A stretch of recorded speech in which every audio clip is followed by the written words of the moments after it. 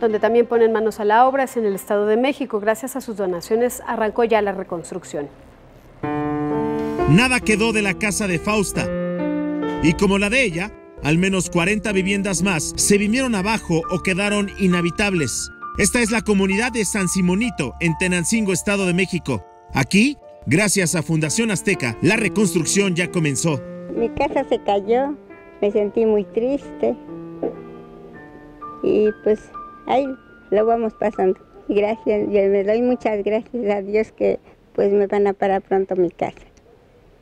Sí, y gracias señores, que yo salí la primera. Aquí está la prueba clara de que los recursos transparentemente que donó la gente con todo cariño para reconstruir México, lo vamos a hacer de manera muy eficiente y la rapidez pues también ya se vio. Aquí estamos hoy. La señora María Laura Medina de Salinas visitó la comunidad y les refrendó el apoyo de Grupo Salinas. Cuenten con Fundación Azteca y que vean que esta ayuda de verdad es eficiente, rápida y que no los vamos a dejar.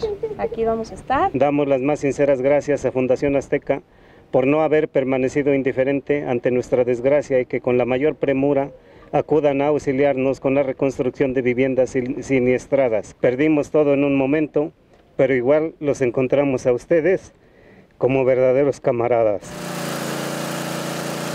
Con esta máquina están produciendo adoblocks y con este material reconstruirán sus viviendas.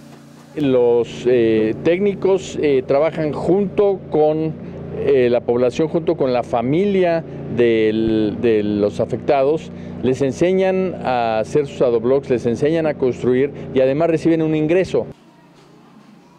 Fundación Azteca ayudará a reconstruir viviendas en comunidades de escasos recursos en Chiapas, Oaxaca, Morelos y el Estado de México.